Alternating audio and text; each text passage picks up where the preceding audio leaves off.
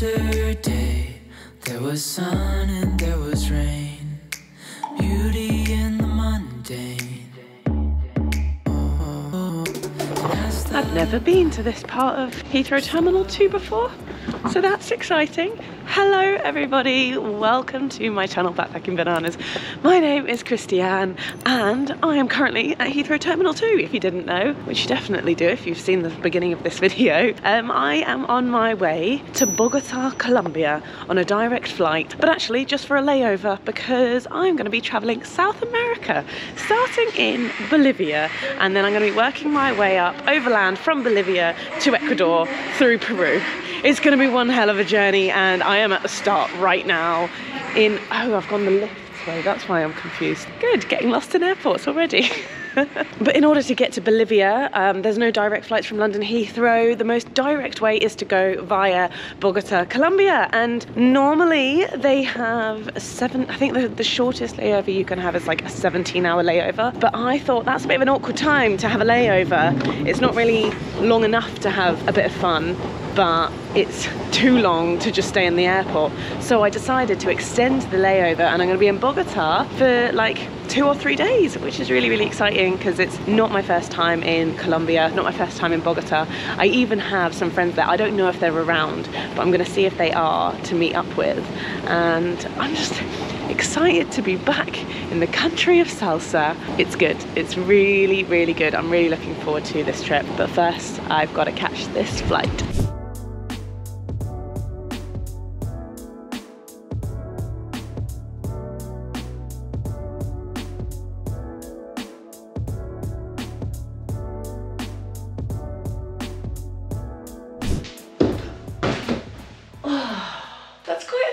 Actually, and I've missed doing that. Welcome to Bogota, Colombia, everybody. I am very, very happy to be here. The flight was actually like mega on time. In fact, it was almost like arriving half an hour to an hour early, which is quite nice. So I've got to my hotel room just before 4 AM, which is very late, but I was anticipating to be even later, so I'm actually all right. I chose this hotel. It's bougie. I mean, I call myself a backpacker, but I just booked myself into this because I knew I was going to be tired. I knew it was going to be the middle of the night and I didn't want to travel far, and I just want to get work done, have somewhere with reliable Wi-Fi where I can just settle and relax before going out adventuring the next day. So this is the Courtyard by Marriott at Bogota Airport. Yeah, it's bougie. And to be honest, do you know what? I think I'm gonna shower. I'm gonna shower before I take a nap. I'm not that tired though, because I actually slept a full 7 hours on the flight, and in England right now, it's 9 AM, or it might even be 10 AM. No, it's 9 AM in England right now, so it's morning time, but I definitely think I do just want to rest, relax, get some work done.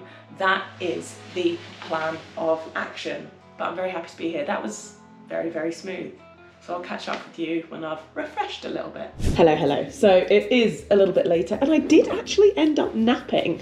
I wasn't expecting to, because when I first arrived, I wasn't really tired at all, and then I kind of was just lolling about for 2 hours on my phone, catching up with people, FaceTimed my sister, and then I just got really sleepy, even though it would have been like past midday at that point in the UK. So I had like a 2-hour nap, which I actually think was really good, just catching up on whatever sleep I would have missed on the plane. And then I realised I had an included breakfast in the hotel, so I went down and enjoyed that. And now I've just called them asking if I can have a late checkout, and they were like, yeah, no problem. So I'm very happy. I'm just really glad that I chose to book myself into just this nice little place to settle into Bogota for a few hours. Like, for me, I just think it's fully worth it, and the Wi-Fi is great here, and so now I am trying to be a bit productive and get a little bit of work done, you know, just make the most of this free time that I have in Bogota. To be honest, I'm not going to have a whole lot of time to like really explore, but I was having a little think earlier, and maybe, just maybe, I will climb up Montserrat, because I got the cable car last time, which was great, but I seem to remember that you can climb up, so maybe that would be a good little adventure for me over the next couple of days, but we'll see.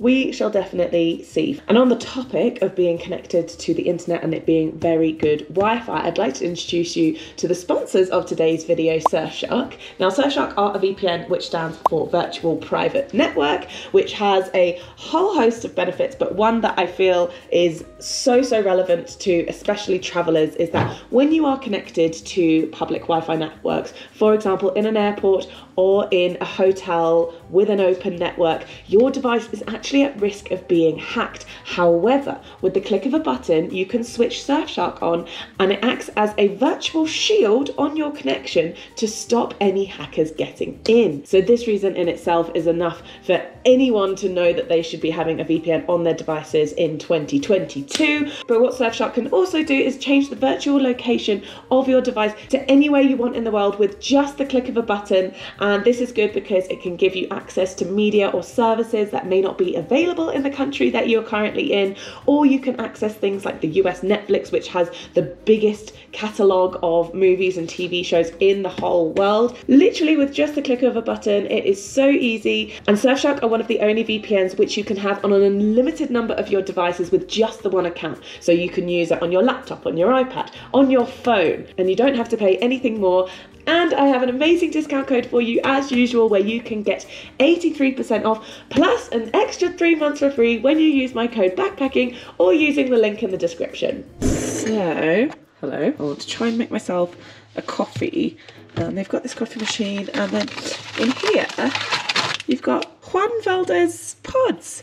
Now if you haven't been to Colombia, you may not know that Juan Valdez is kind of like the Starbucks of Colombia, but actually better, in my opinion. Obviously, Colombia is one of the biggest producers of incredible coffee in the world. So let's see how we go with this. I wonder if I put it in here. It doesn't feel like a pod. Brew basket. God, it's times like this where I really feel stupid. Oh, okay, so I've got to fill that with water. All right. Fill water tank with cold water. Place cup or mug until the base.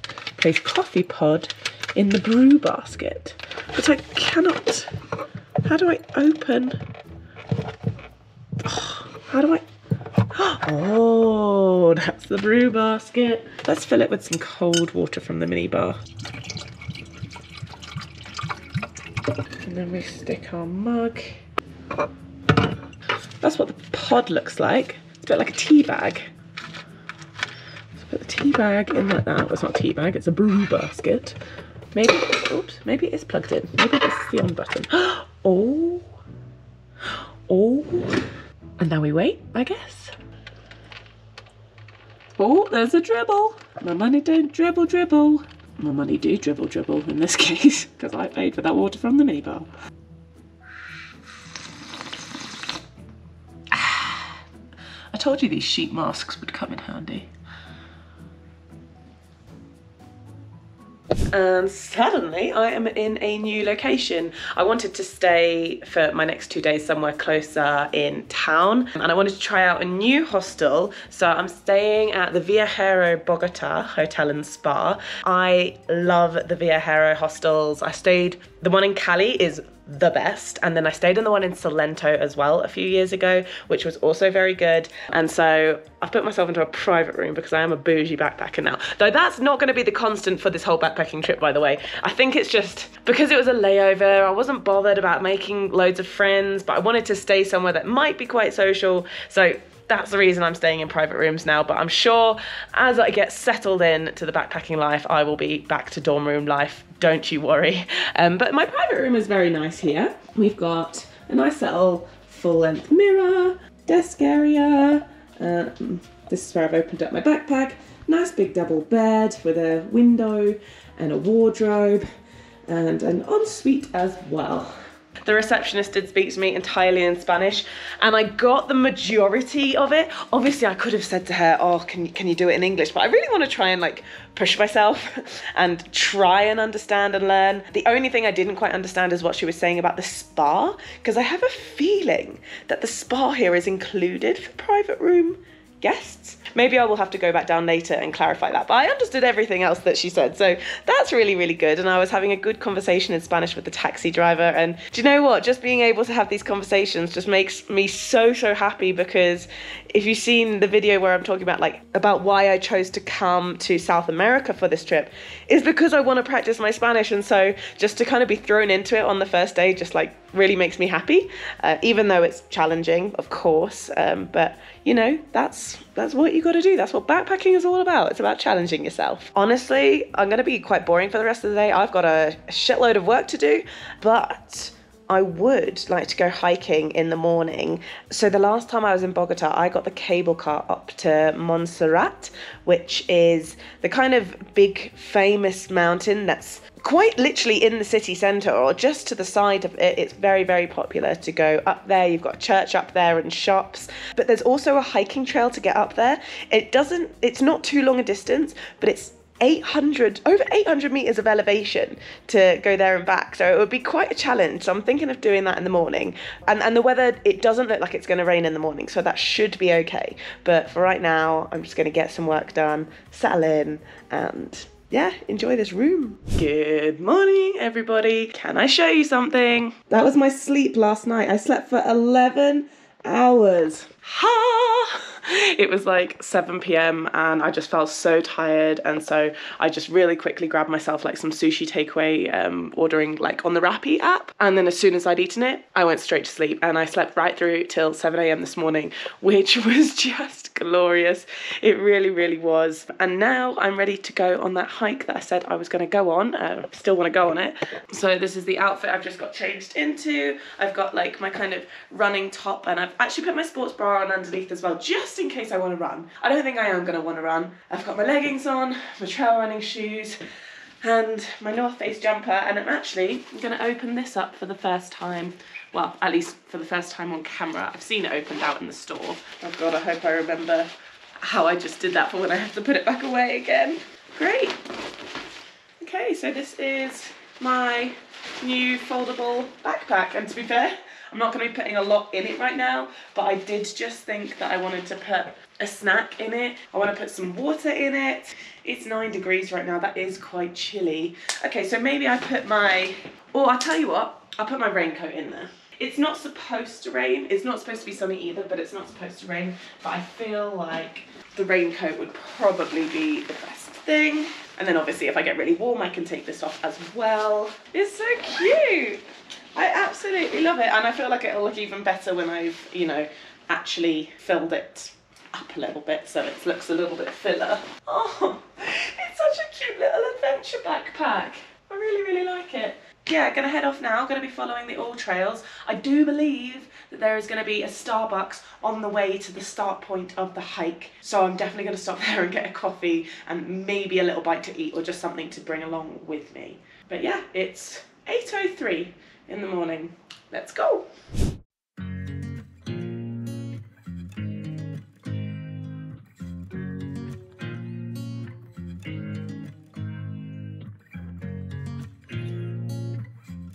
So this is the mountain I am about to climb in front of us, and you can see the church of Montserrat at the top. Or is it Monserrate? That's what I don't know. You can also see the cable car which goes up, and that is what I got last time. But today we're walking. Okay, this is the start point for the Montserrat hike. It's way busier than I was expecting. I don't know why I was expecting it not to be busy, but it is. And it says that it opens at 5 a.m. and actually closes at 1 p.m. So I'm really glad I came in the morning actually, otherwise probably would have just got denied. So anyway, we're gonna start the all trails. Not that I think I need to because everyone's walking in the same direction, but I'm gonna start that now. This is a real event. Everyone really stretches to go up here. I mean, understandably, it's like 800 meters of elevation, which is huge over a fairly short distance. I'm very quickly realizing that I'm gonna have to walk this slower than I was hoping, because the elevation at the bottom is already 2,600 meters, which is already pretty high in altitude. So basically, I'm already out of breath, and I've been going for 2 minutes. So this route is so popular that they literally do have people selling you food and drink along the way, and ice cream. Don't think I'm ready for that just yet. Jesus Christ. Not a big one. So we've done 750 meters there. We've got to get all the way up there.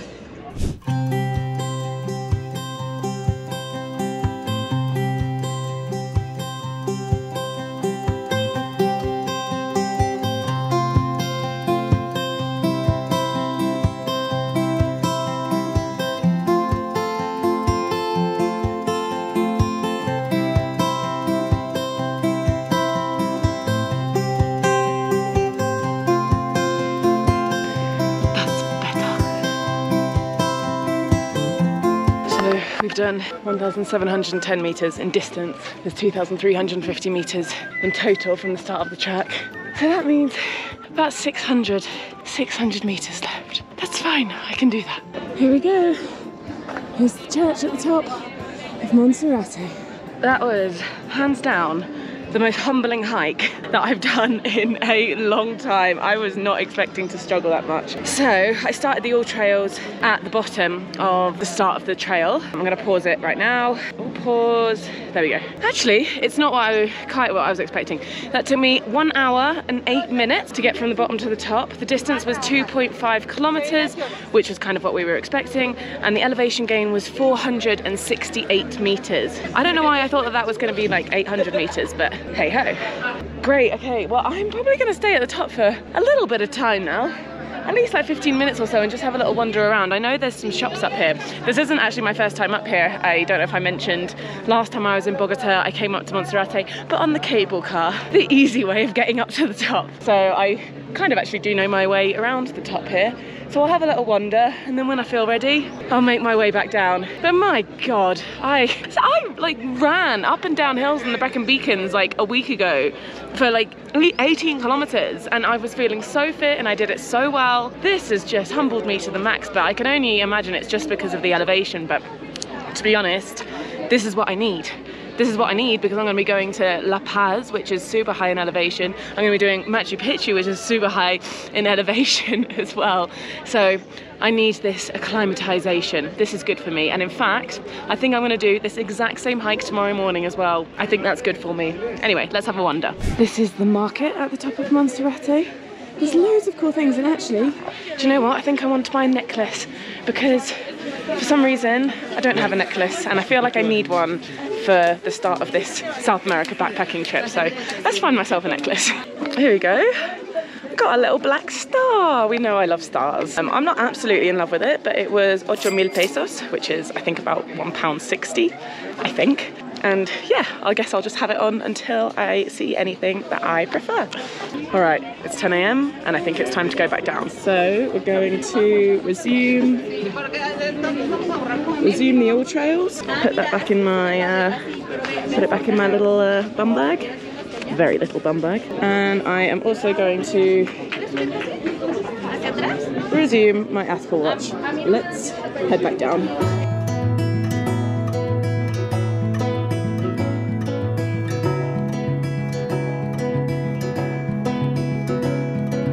We're back at the start.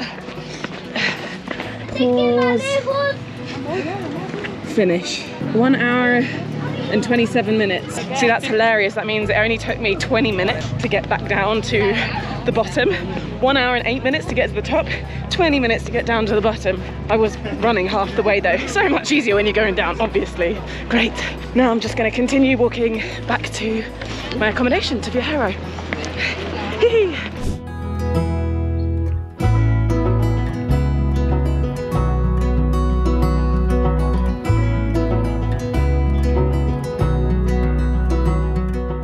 There we go, 2 hours exactly, and fantastic.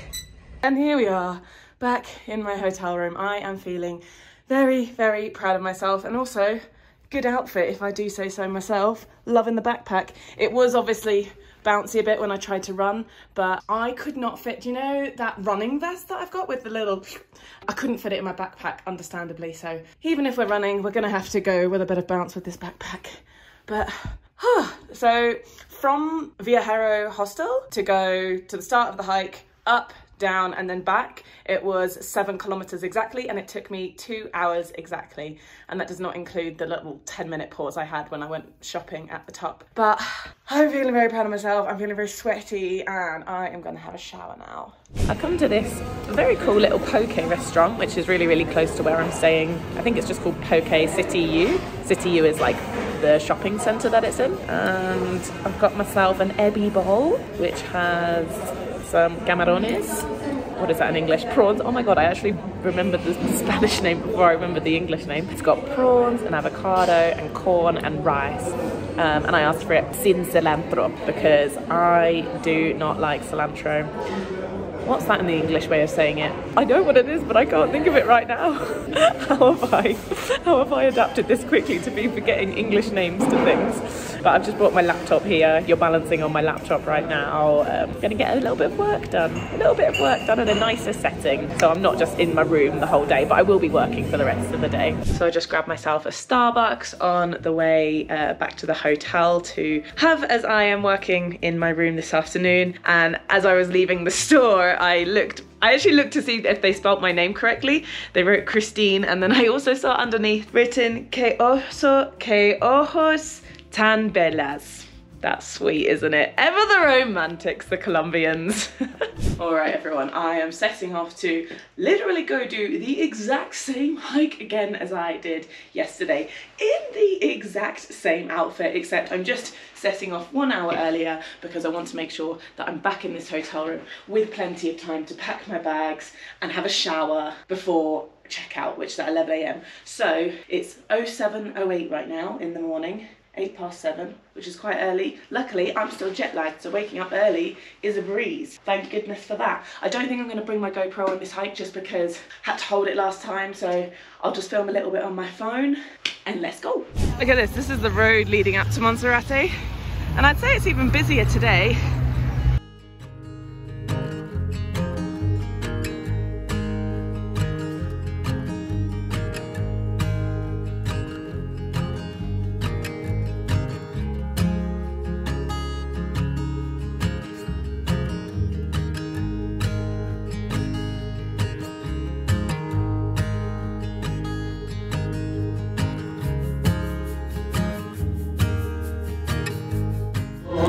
That was me thinking it was busy yesterday. No, today is ridiculous. I made it, guys, and I did even better. I got to the top in 52 minutes. Yesterday, that took me 1 hour and 8 minutes. So I'm really, really pleased and satisfied with myself. I feel like I've redeemed myself now, and it was all worth it. Tee-hee. That was hard. Oh my god, it was hard. Just as hard as yesterday, if not harder, because I was pushing myself harder. I did do a couple of stops like I did last time, and I tried to do them in the same place as yesterday to kind of recognize where I was, but I just spent less time on the breaks, and I was just drinking water. What did help is that I didn't have the coffee this morning, so I wasn't holding that, and that probably helped my speed a little bit. But I'd love a coffee now. I don't think I'm going to get one at the top though, because I'm just going to run back down now, but I'll probably get one right at the bottom just before the hostel at like Juan Valdez or something. Alright, I am back, ladies and gentlemen, feeling very accomplished. That is exactly what I wanted out of this morning. So coming down took me a little bit longer than going up, simply just because of how saturated with people the trail was. It was so hard to overtake. I've never seen anything like it. In fact, I would go as far to say that is the busiest hiking trail that I've ever been on in the entire world. It was just full of people the whole way. So if you wanted to climb Monserrate with a bit of speed, I would advise not going on a Sunday because it was just outrageous. But also like quite a nice atmosphere, like with everyone there. Also the Colombians are just built different. They're just climbing it in like jeans and a jumper, and I'm here with like all the gear and no idea. It's mad. And yeah, those people that were crawling up as well. I mean, I know it's like a religious thing, but like, what? How? Why? Anyway, none of my business. And also, if you're going to climb Monserrate, do bring a lot of water with you. However, if you forget, just make sure you've got a bit of cash on you, because they are selling water and snacks pretty much the whole way up to the top, which is really, really nice. So I didn't feel like I had to limit myself on water because I was going to run out. Saying that, I didn't even run out of my water anyway, but you know, I feel like those little details are good to know. So it's not open every day. I think it's closed one day of the week. It might be Tuesday or something.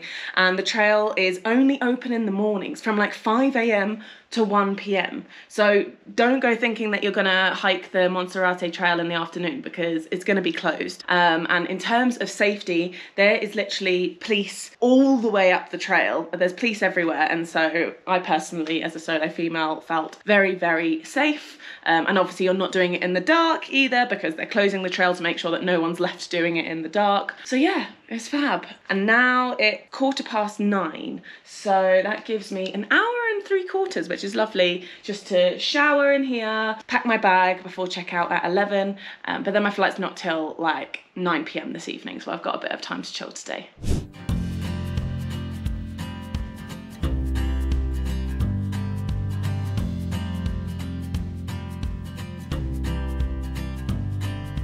Sorry for the rather large fast forward, but I am now in Bolivia, ladies and gentlemen. I actually didn't film any of the plane ride because I was so tired. I literally just slept, even though it was only like 4 hours. But anyway, that's going to be the end of this video. I really hope you guys enjoyed seeing what I got up to on my 3-day layover in Bogota. I had a really, really nice time, to be fair. Like, I didn't go salsa dancing like I thought I might, but I hiked a lot, I slept a lot, and I got a fair amount of work done, which I would say is a very productive and fun layover, in my opinion.